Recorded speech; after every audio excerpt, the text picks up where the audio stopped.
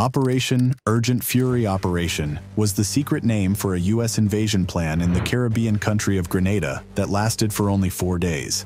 And before you flood the comments with how the U.S. don't mind their business, which of course we know it is true, it was for a good cause. It all started in 1979, when Maurice Bishop became prime minister after a coup, just 5 years after their independence.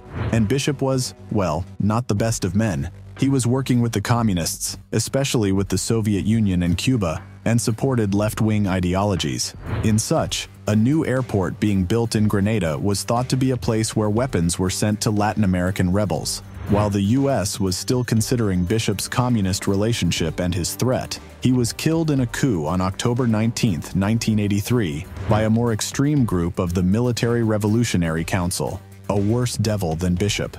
This put the country of Grenada in turmoil, and a civil war was almost in sight.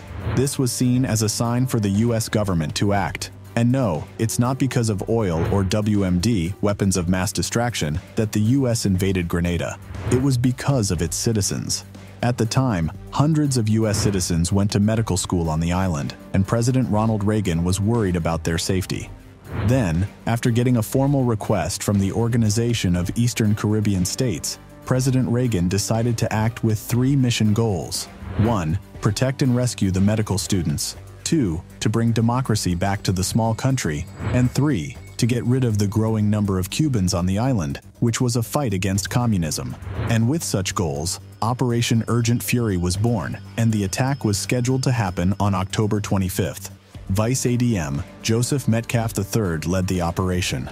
The plan for the invasion was for U.S. Marines to attack the northern half of the island, while the U.S. Air Force flew U.S. Army troops onto the southern part of the island near St. George, the capital. The Army was able to set free 138 medical students who were being held at a school nearby. By the beginning of November, all of the military goals had been met, and a temporary government was set until a democratic government could be chosen. Nearly 700 medical students and 755 Cubans were flown out of the country by the U.S. Air Force. Operation Urgent Fury was a success.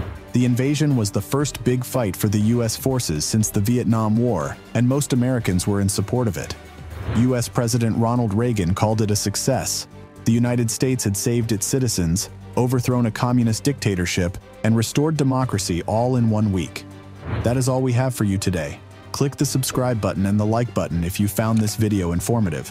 Also, hit the little bell so you get notified when we post new informative videos like this, just for you. Thank you for watching. Till next time.